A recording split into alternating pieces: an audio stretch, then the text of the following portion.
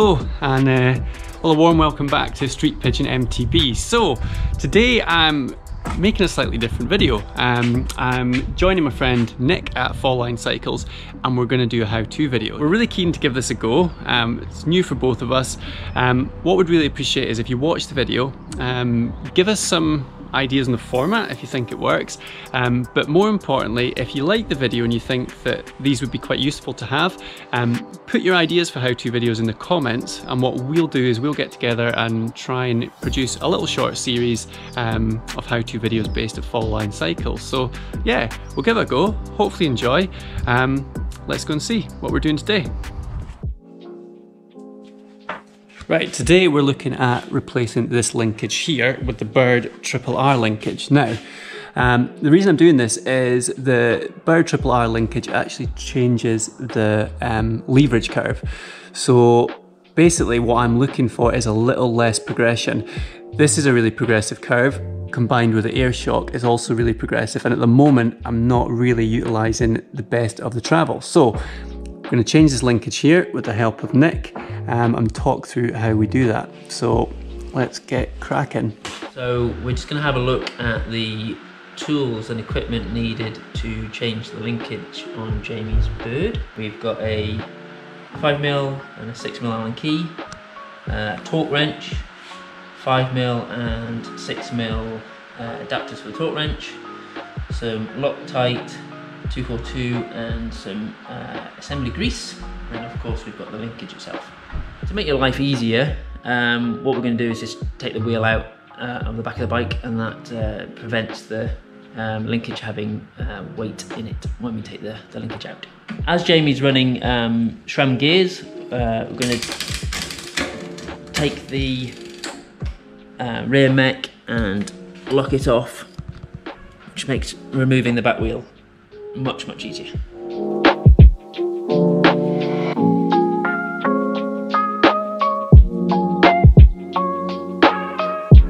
So I've just got a piece of cardboard to act as a spacer to take any room out, so when the shock is lowered out, the back end doesn't swing and chip the paint.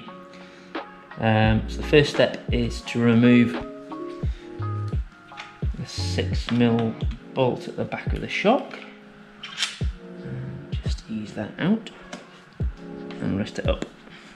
The next procedure is to take the lower bolt out of the linkage. This has a 5mm Allen key from the drive side. So as we turn clockwise, pop it through and out it comes. Then we can put that to one side on your workbench.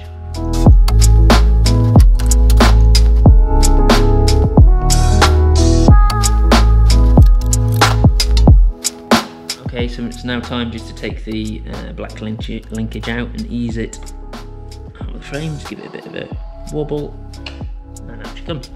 So we're now into reassembly, and we're going to prep the axles and bolts.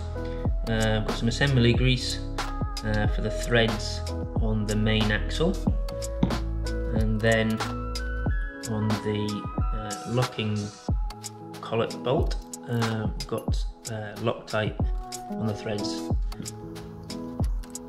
Now I'm going to push all the main axles which have been prepped through the linkage, give it a wiggle and push it into through the bearings.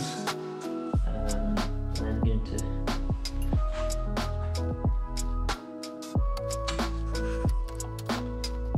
get the second one.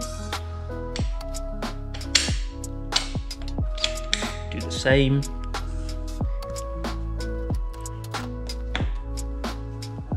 Push.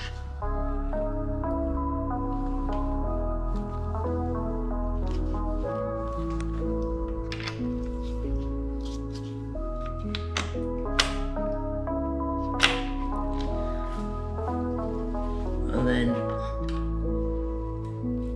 from the drive side, it's going to be anti-clockwise to get the threads to catch and start to bring the axle in. And just as it's starting to nip up, hold there and come back with the torque wrench and do them up to the correct torques. Swap to the 6mm Allen key, the shock bolt.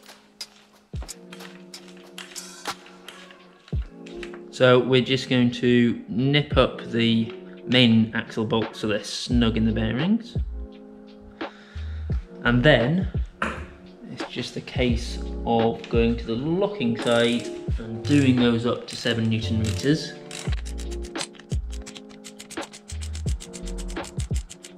And then we can have a double check of the shock bolts that are also 7 Newton meters.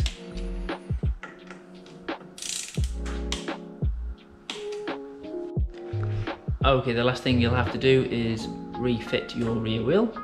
Check everything's okay with the back wheel and the gears and the brakes. And then have a play with the shock pressures and set those for the new linkage rate.